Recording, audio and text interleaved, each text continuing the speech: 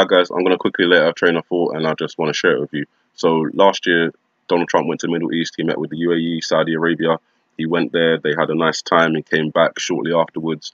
The UAE, Saudi Arabia and its neighbors cut ties with Qatar. Qatar is now meeting, or the emir of Qatar is now meeting with Donald Trump. And I think that is in an effort to reconnect ties with its neighbors in exchange for allowing military troops or assets in Qatar that would give the United States and Israel and Saudi Arabia a nice coverage surrounding Iran, with troops in Iraq, Saudi Arabia as an ally, United Arab Emirates as an ally. After the pressure that's been applied to Qatar, they'll probably become an ally, or allow things to take place. Israel has just been allowed for the first time in 70 years to use Saudi Arabia's airspace for a commercial flight, but that could also extend to military flights, as they're being accused of, but Saudi Arabia is not confirming. That would obviously give Israel a direct path through Saudi Arabia to Iran. If they did launch a nuclear attack, sorry, not a nuclear attack, but if they did launch an attack on Iran, which resulted in nuclear missiles coming out, because that would be terrible. But we don't know if Iran has nuclear missiles. My suspicion is they do, and it involves a very touchy subject for some people, but I open myself to all the information I can. It involves the Uranium One deal, the accusation that has been laid against Hilary Clinton, the Secretary of State. Something dodgy went on there. Now, if the Secretary of State, which was Hilary Clinton in the Obama administration, approved the sale of US uranium mining facilities to Russia's state atomic energy company, and Russia's state atomic energy company, or Putin himself, gave those mining facilities to Iran, Iran would have the equipment, the knowledge, and the resources to be able to develop a nuclear missile or two within an 8-year span. This facilities were sold in 2010. 8 years later, a country that is capable will definitely be able to produce a few nuclear missiles.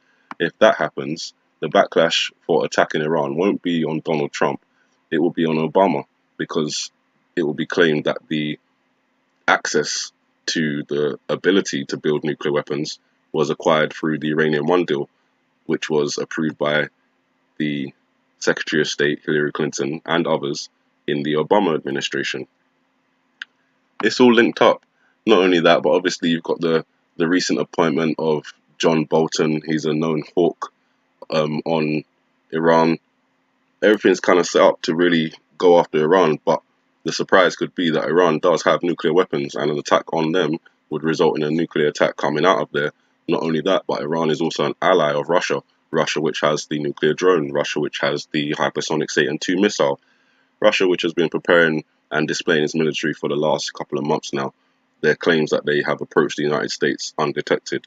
They're pressuring in the English Channel, the snooping around the data cables which carry the internet, or at least the majority of it. There's a lot going on, and it's all escalating in this week. Coming up is Friday the 13th, obviously a known unlucky day, or if you don't believe in that, it's at least known to be a superstitious day, Friday the 13th. And then you've got all these references to Saturday Night Massacre, and obviously following Friday the 13th is Saturday the 14th. On the 14th, February the 14th, they did the manipulation of the Valentine's Day Massacre from history and brought it forward in terms of a school shooting, which resulted in a massive movement in terms of gun control and safety. Some people saying they want the age to be improved, some people saying they want teachers to have guns, some people saying that they want guns removed altogether. There's a whole clash dividing the United States right down essentially the red and blue line. Jesus said it first: a house divided cannot stand. The United States motto, united we stand, divided we fall.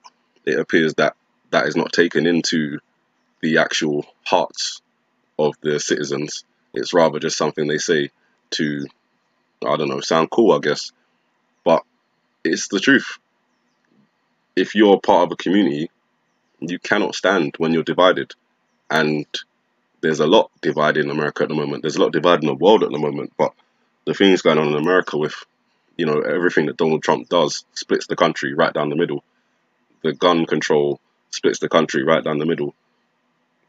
It's just it's just craziness going on, but it's all orchestrated craziness. It's chaos.